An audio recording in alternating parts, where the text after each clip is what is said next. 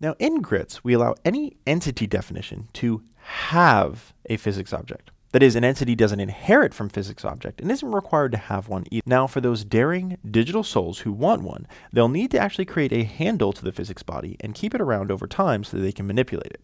Before they can do that, of course, they have to first fill out the entity definition object and pass that out to the gphysicsengine.addBody, which we've coded up previously. Now for grits, every object in the world is a box, so our description is pretty easy to generate. First off, we pass the x and y position values to the class, alongside the half width and half height of the box, representing its size.